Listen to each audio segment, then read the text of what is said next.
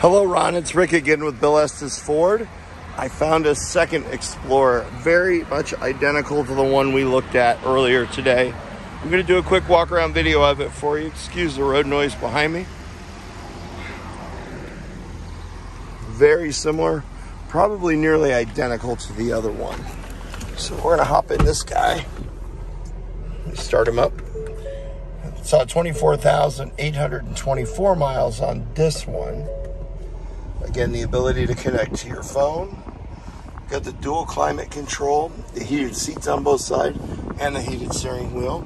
This one does not have the adaptive cruise, so I'm guessing it has the basic driver assistance stuff like the other one.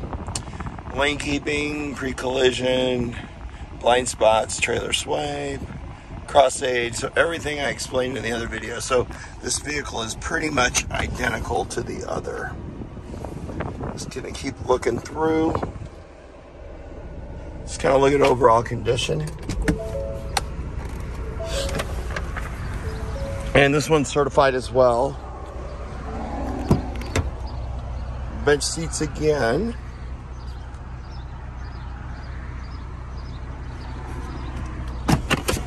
Quick look at the third row, just kind of checking overall condition of the vehicle.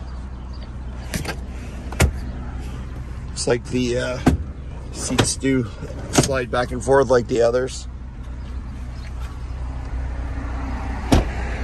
This one's body seems to, well, there's a little spot on the other side. It must be a common area for people. Oh, there's a ding right there. That's all I'm seeing on it so far. Let's pop the third row down. Take a quick look. Identical to the other one pretty much. So as far as I can tell, got a little ding here in the back. Get you a better shot of that. There we go. It's a little scrape there. A little bit there.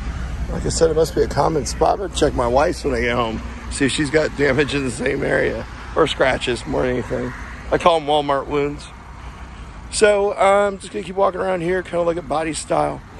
Give me a call at 317-858-6915 and let me know your thoughts. But it looks like we've got two possible candidates to choose from here. Again, Rick with Bill Estes Ford. Have a great day.